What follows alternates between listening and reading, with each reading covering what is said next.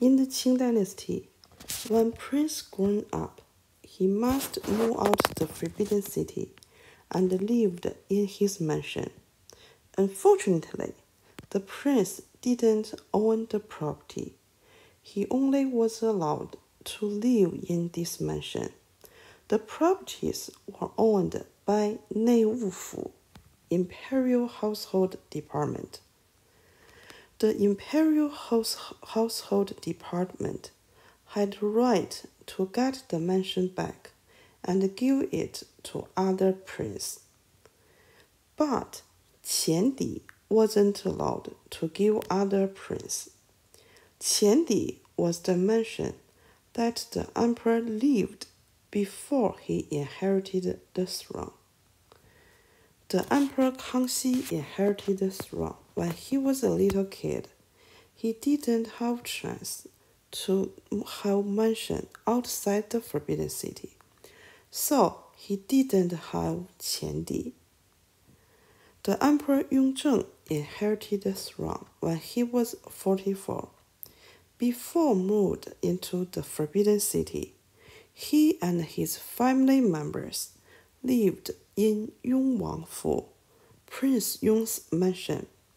The Emperor Qianlong also was born in this mansion. In 1725, the third year of Yongzheng's time, Prince Yong's mansion was changed to Yonghegong, Palace of Peace and Harmony. When Qianlong became the emperor, he formally changed here to Lama Temple. Today, people still visit Yonghegong to beg the Buddha to bless them.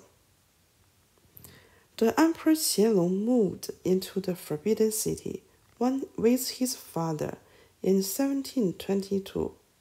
Before 17 years old, Qianlong lived in Yuqing Palace. Yuqing Palace was built in Kangxi's time for the Crown Prince Yingreng. Started from Yongzheng, Qing emperors didn't publicly promote the Crown Prince. Yuqing Palace still was used as the residential palace for young prince. Hongli and Fu Cha married in 1727. Yongzheng let them live in the Leshan Tang. Hongli and his family members lived in Leshan Tang until he became the emperor.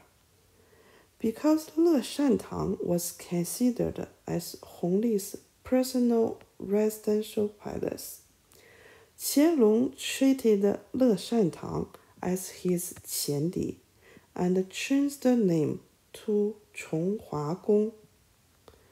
The Emperor Jiaqing, Daoguang, and Xianfeng inherited the throne when they are grown up, but they didn't have personal mansions outside the Forbidden City. The Emperor Tongzhi was Xianfeng's only son, so he lived with his mother until he inherited the throne at age 5. The Emperor Guangxu was born in Chunqing Wangfu, Prince Chun's mansion. The Prince Chun's mansion, Sword Mansion, was Qianlong's fifth son, Yongqi's mansion. Because in the Qing dynasty, royal titles should be degraded one level, then passed to next generation.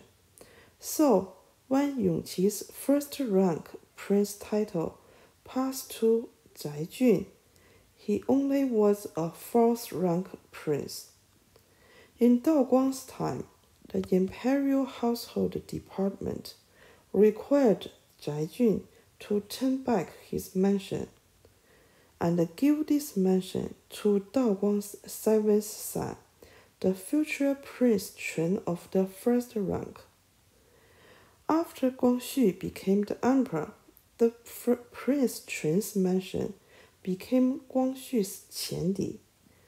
Prince Qing and his family members were not allowed to live in this mansion anymore.